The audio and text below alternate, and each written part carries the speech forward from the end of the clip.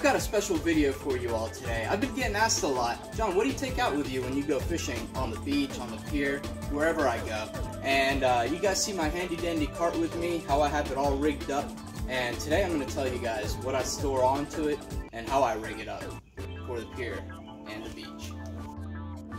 So everything you guys see right here laid out on the floor, we've got chairs, umbrellas, PVC pipes, our upper deck here. There's a video out for that. We'll link it in here. Cooler, net. We've got our tackle bag, a dry bag with all the camera equipment and change of clothes and stuff. We'll go over exactly what's in these bags in another video here. We've got a bucket here as well. So lots of stuff that we bring out there and everything gets used, trust me. So just like you guys see here, we've got the upper deck put on.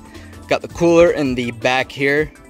Got to set it up so you can open it, of course. It opens, you know, just enough with everything here so that it doesn't matter that we have the upper deck up there. And then these two bags, just pop them up here like that. This one fits up here, and then this is the lighter one.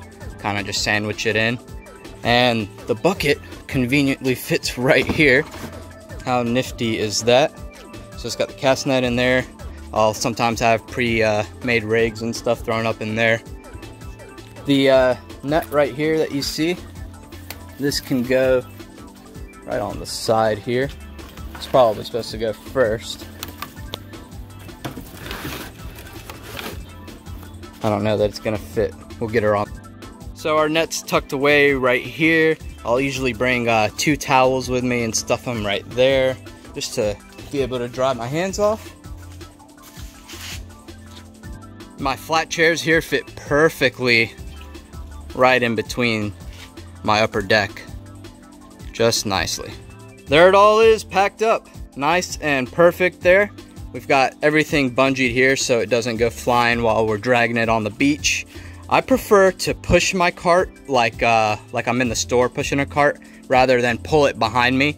It just works out a lot better. And I'll usually have a lunchbox with me right here for the food for the day, and that's it. This thing works out perfectly for me. I've had questions like, why didn't I buy a bigger cart?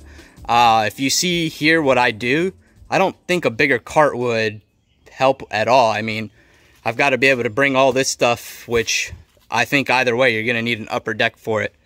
It's really cool having the storage there for the 5-gallon bucket. You can put a lot more stuff in there with that. I'll go ahead and pull out the umbrellas and show you guys one last hack here I think you'll enjoy for the piers.